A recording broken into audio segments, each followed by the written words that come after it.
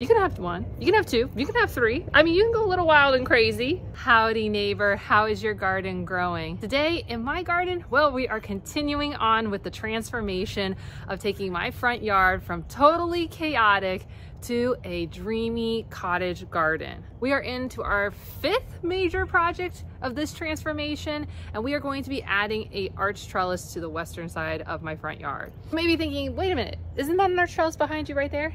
Yes, it is. That was the 4th project, but now we have the much more challenging project because this one we actually have to take out an existing arch trellis and then put in the new one. Now, first up, you might be wondering, why are you taking out the old arch trellis? You have one there. Why do all the effort, the work, spend the money? And I would totally agree with you if it wasn't for the fact that that thing is got a ticking time clock on it just completely collapsing over. Almost all of the legs have completely rusted out. And we have put some band-aids in place that have held it together for the last 2 years and a couple hurricanes, but it has got such a significant tilt at this point. It's happening. That thing's collapsing. There's nothing I'm doing to stop it at this point. We have to replace it, not only for aesthetic reasons, but actually for safety reasons too. So since we were already gonna put a trellis in on this side, we might as well, you know, just like get a matching set. But here's one of the things that's kind of the tricky, questionable part about this one, is that the vines that we have planned to put on this one, like I knew what combo I wanted to do over here. Over there, we have an existing vine that I don't hate, I actually like a lot. But with us taking it out, I'm not sure whether it's gonna survive. So that trellis right now is being held up by what's called jasmine, which is a Florida-friendly plant. So it's not native to Florida, but it is considered on the friendly list of non-native plants. And it's pretty much green year-round, but there are certain times at the end of winter, early spring, where it just gets covered in white blooms that are just so gorgeously aromatic. I love it. And so this is leading to the question of, if the plant doesn't survive, or if it does survive, what are we gonna put on this trellis? So one of the things I wanna think through, and you might enjoy thinking through with me, is some different vine combos. Recently, I did a video on like 10 best bold blooms, but here's the thing with a trellis, like you don't have to have just one vine on it.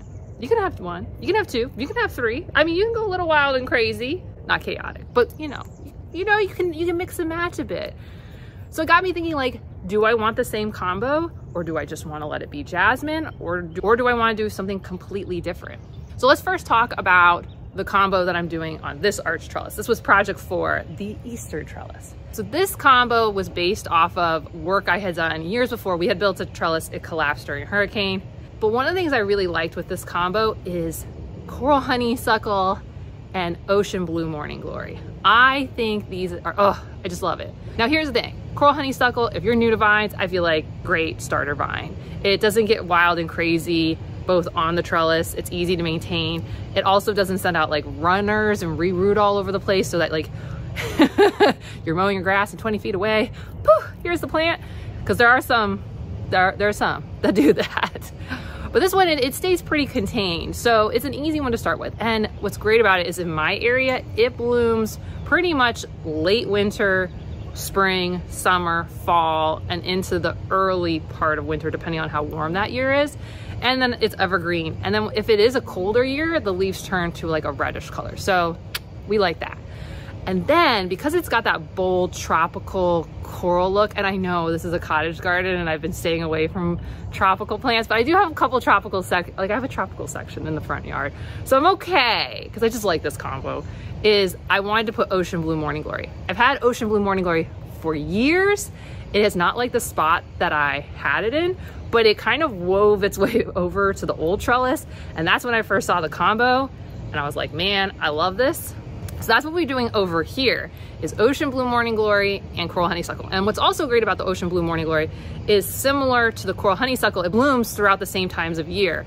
So it's kind of basically, it won't really bloom as much on the coldest days, but basically for me, I'm a zone 10, late winter through spring, summer, fall, and then early winter. I was gonna say late winter through early winter, but I was like, well, that might seem confusing. But basically most of the year, other than like the very coldest part of the year, it's gonna be blooming. It doesn't have cute leaves when it's, you know, really cold out, but that's okay, because the coral honeysuckle would like make up for it. So I feel like for having like consistent big bold beautiful blooms, that's like a really good combo. Now another combo that I had, and actually was the original combo on here, was coral honeysuckle and maypop passion vine. It's really good because it has kind of these very green luscious leaves, and it fills in way faster than the coral honeysuckle. So if the coral honeysuckle kind of got a little damaged, the maypop can quickly fill in and get it green pretty quick. It's also got big, beautiful purplish flowers. The challenge with this one is because it's a host plant. I felt like, especially in the beginning years, it definitely, because of the caterpillars, it just took a lot longer for us to get flowers. And we just didn't get as many flowers as like what I would see with an ocean blue morning glory. What I liked about it is it kept pulling in butterflies. I got lots and lots and lots and lots and lots and lots of butterflies. A watch out for me, and the reason I don't want to do it on that side, is this one does send the runners, while this neighbor doesn't care. Actually, he likes it. He comes and will collect seeds from my wildflowers and my native plants, and then he propagates them in his yard. So he was never mad, like if it popped up. He would just be like, ooh, I'm gonna dig some up and transplant it around. He has fun with that. My other neighbors, they kind of like the classic grass look, so out of courtesy for them, I wouldn't do it on their side of the house. If I ever did it again, I would do it with my neighbor, Mr. Cliff. So that's something to consider, is like, if you ever wanted to do maypop, no matter what combo you would do with maypop, it is gonna pop up far away. That can be really good if you have huge spaces, like if you have huge chain link fences and stuff like that, you know, you can get it to really spread quickly. Yeah, not for this space. This is too narrow for where I'm gonna be doing it. So those are the combos I've done before. Here's some other combos that I've either seen from other people or y'all have told me. There's a nursery called the Nectary. They've done Man in the Ground and Key West Morning Glory, AKA Sky Blue Cluster Vine. This is like a really cool combo because they both get like smaller. They're both in the Morning Glory family, but they get the smaller blooms. So unlike like Ocean Blue Morning Glory, which is like, you know, you're gonna get a flower that's this big, you're kind of more this big. They put out a lot of blooms, and both of these will bloom through the warmer times of year, at least in my area, and the kind of like the central Florida area. So you're kind of more that summer, fall for, I think, Man in the Ground. And then Sky Blue Cluster Vine is kind of everything but winter time of year. So this is kind of a cool combo. And if you throw in a white flower, then you got like, and they're blooming through the summer, you could kind of have that like red, white, and blue, which would be kind of fun, because I know some people like to do the red, white, and blue for 4th of July. Just a crazy thought. I don't know. I don't know that I would do this one, because I'm kind of looking for more blooms that go year on and on and on. But I do like the idea of these kind of little delicate flowers. For me, if I were gonna do this, I would do it if I had like a smaller trellis area, you know, like maybe like a small wall trellis that's maybe like 2-3 feet across, and like I have some height, because the Man in the Ground's gonna die back. But for me, not for this space. Though I kept thinking about it, because I was like, well, the jasmine survives, and I've got those cute little white flowers, but I don't know that the blooms would quite overlap. They wouldn't for Man in the Ground, but they would for the cluster vine and the jasmine. So that's kind of a cool idea. Now we're doing a lot of bold blues, and along my house, like kind of the front facing, you know, we got these corals, we got this blue that's going to be coming in with the project that was next to the garage. We'll have pale pinks, and then there's a bunch of wildflowers, which has got a whole myriad of colors. But one of my favorite, I don't know, it's not my favorite color, but like yellow makes me happy, and yellow flowers really make me happy. So then I started thinking, like, what if I did yellow over there? And it would combine 2 yellow vines. Cause see, honestly, Carolina jessamine is so pretty. It is like so pretty. I don't know. I've been thinking about it, and I like yellow. And at this time of year, there's not a lot of yellow flowers, a little bit. So this one's gonna kind of bloom as you go from winter into like, basically we're in winter in Florida, but like we're warming up. And it has a huge range. So if you don't live in Florida, like it's whenever you're going from like, we're probably not gonna have frost damage and we're starting to warm up. It might be first spring or fake spring or fall spring or whatever we call that, but that's when this one starts to bloom. I do have things that are yellow in my garden. I'm looking right now. I'm like, oh, doing sunflower, starry Rawsonweed. They're all blooming. All my established ones are all blooming. So there is yellow in the garden. And soon I have a tree that will have a lot of yellow, but I don't know, a lot of yellow could make me happy. And if you combine it with wild alamanda, those two together, combined forces, because wild alamanda kind of blooms basically the rest of the year. So Carolina jessamine's like boom yellow, and then the other one comes in and is like boom yellow, but for the rest of the year. Many native vines can have be toxic to pets, but like wild jessamine is like known for being like especially toxic. And where that is now, my dogs, sometimes we might walk through there, but not really. But my neighbor's gate is right there, and if the blooms were to fall over in their area, they have their dogs in their backyard a lot of the day. it would be too easy for them to accidentally eat them. And I wouldn't want that to happen. So, some other ones. And that's kind of like the tricky part is like you could throw in, there's some host plant type vines. So they don't, like you can mix them in.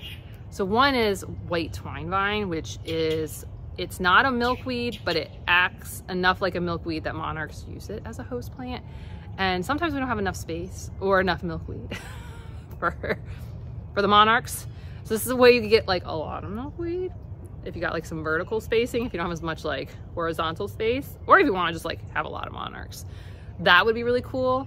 And also of course, corky stem. Corky stem, I like, it's not a big bold bloom, but you know what? If you're into English cottage garden like this, I feel like has such an ivy look to it.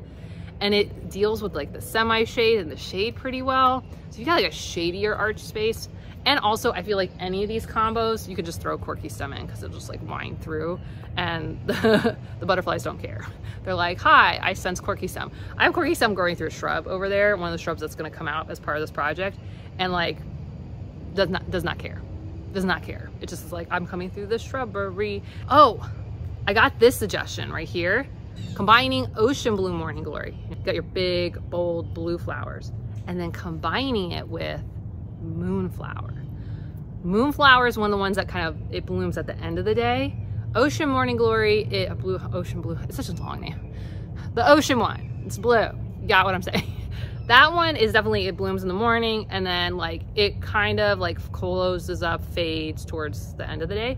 So what they were saying was that by having both of those, because they bloom most of the year, they kind of have then like blooms all throughout the day.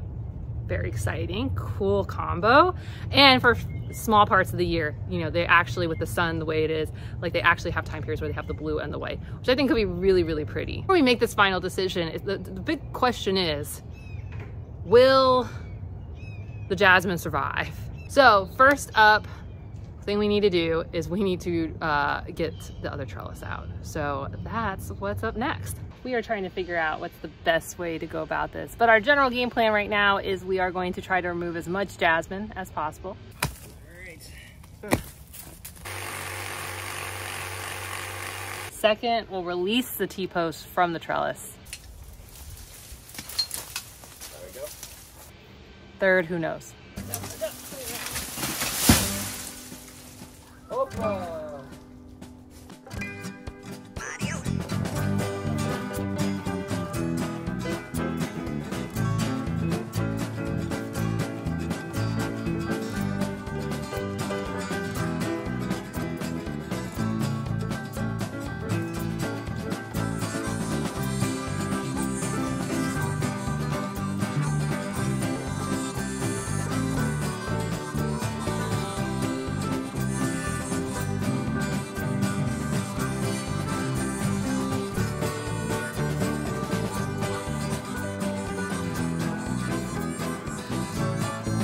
More interesting is, I'm guessing, is that old homeowners number 1 built the trellis. Old home numbers number 2 built the sidewalk, and they built it right over the trellis too. So now what our option is that we get to go see if Ben's dad has a tool that can cut metal, because we're not digging 3 feet down to get cement out.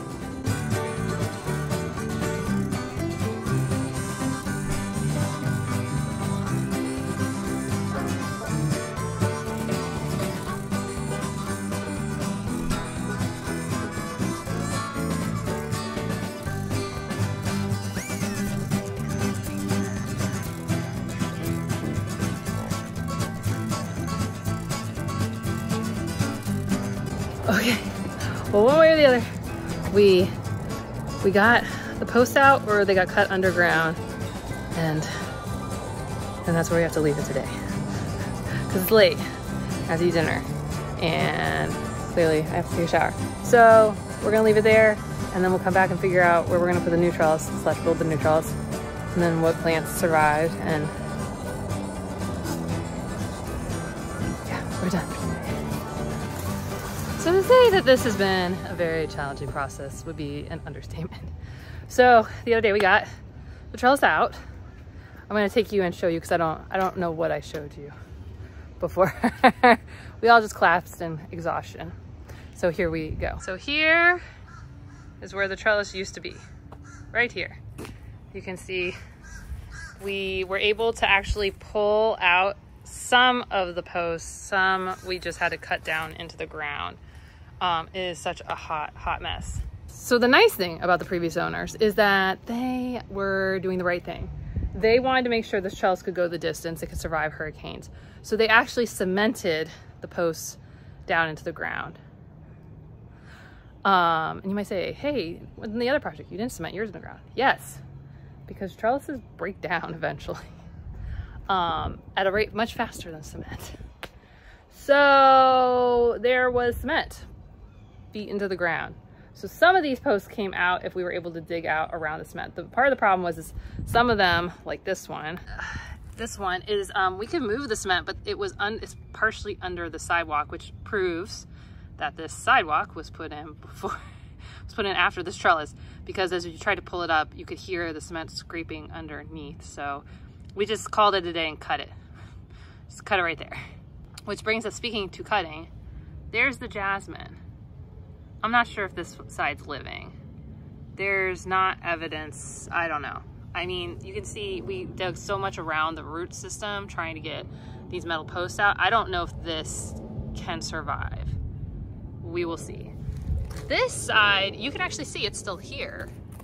So there was some corky stem passion vine. Remember earlier I said it will grow up through everything? Well, here is actually how thick apparently some of that corky stem is. I'll need to finish pulling that out, but there you go. But here we go. This is still alive. So its root system is back here. So depending when we go to put the new one in, this might be okay. I can actually jump up and over the trellis. So we got that alive. But this one was a beast because it also had a piece that came over like this. So not only did it have the legs that were here, it had legs like way out there. I guess because this was on the property line, they didn't do this on this side because like that's the neighbor's sidewalk. When I say it's like really close to the neighbor's yard, you can see like it's a very thin strip. So maybe that'll survive. Maybe the western jasmine will survive. I don't know. It's super questionable. I'm not going to depend on it. So we'll plan like it's not going to survive. But we will have some jasmine coming up on the other side. So we could do red, white, and blue. If we want to make it symmetric, we could have coral honeysuckle, ocean blue morning glory, and a little bit of jasmine. And for that very specific time of the year, we could be super patriotic. Regardless of what we're going to put in at this point. Now we just need to put in the trellis. And the other nice thing is it's overcast today. And usually while we all would be like, oh, we want blue sunny skies. No. When we're doing big builds, we do not want blue sunny skies. We want overcast skies that are not gonna rain. And today is perfect for that. So let's get going on building a trellis.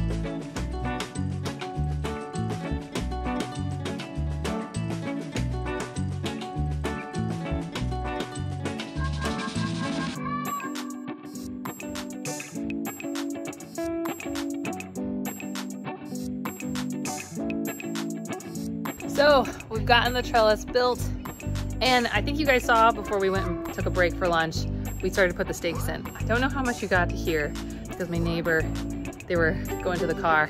Your son was, you could tell. She was ready for a nap. So I don't know how much crying was in the video. But poor little guy got down for a nap. And now we're back out here after lunch. And let's talk a little bit about where we're placing everything. Okay, hopefully you guys can see where the blue metal stakes are. They've been measured out. So what Ben and I were thinking is it was gonna be similar placement to where the old trellis is, but not exactly the same. One, because we don't wanna hit the cement nonsense and metal nonsense that's still in the ground. And two, you know, from time to time, because that jasmine was old, it would get up into these gutters. Oof, I definitely need to pressure wash everything, but not today. And so therefore we're coming slightly forward. We were also trying to make it kind of symmetric with the placement relative to the road as the other trellis over there. Because if you can kind of see, the garage pops out and then there's this sidewalk and then there's a trellis. So if we kind of follow along, if this house jutted out more on this side and it was symmetric, then this would be about right here. So we moved it a little bit more forward. This allowed us to avoid all the metal and nonsense that's in the ground still, but it means we're probably going to be digging holes exactly where what's left of the jasmine. And then we have to finish building the trellis, and then we have to go pick up the plants, depending on whatever we decide, and then put the plants in. So let's do this next part, which was the hard part. This was the really hard part of the last one. Well, it was kind of really all kind of hard for the last trellis, but this next part, because those posts need to go about 3 feet down, and with the water table, with where it is at this time of year, it's about 3 feet down. Okay, so we're gonna start digging these holes first, since we have a lot less leeway and give versus this side. We have more clearance from the sidewalk. So we'll start here, and thus begins the hole digging.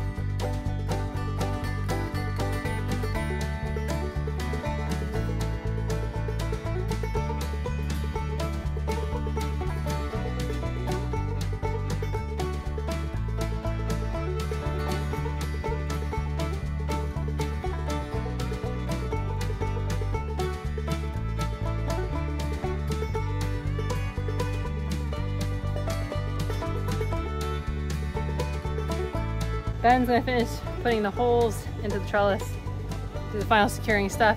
And I'm gonna go get the plants, and then we're gonna dig some holes, put the plants in, because I think what we're gonna go with, oh yeah, did I tell you what we're gonna go with yet?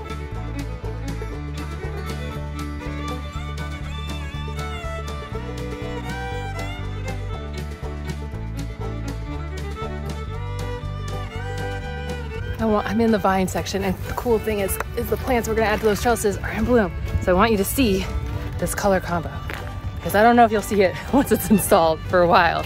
So here you go. Look at this. Look at that. Oh my gosh, can you imagine that? Can you imagine?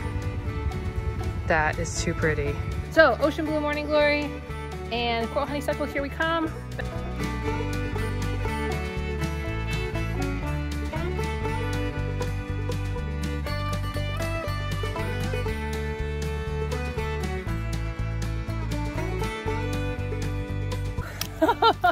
What an amazing transformation. Went from a broken dilapidated trellis that I just can't wait for it to fill in with the vines for blooming. And if you've enjoyed this project and you want to see all the projects that are part of the Cottage Garden series, you can go check out this playlist right here. It has all the videos from the big plan for the entire front garden, plus perennial wildflowers, drought tolerant plant, all sorts of things. There's so many projects. And if you want to learn more about native vines with big blooms, check out this video right here. Okay, I'll see you soon. Bye.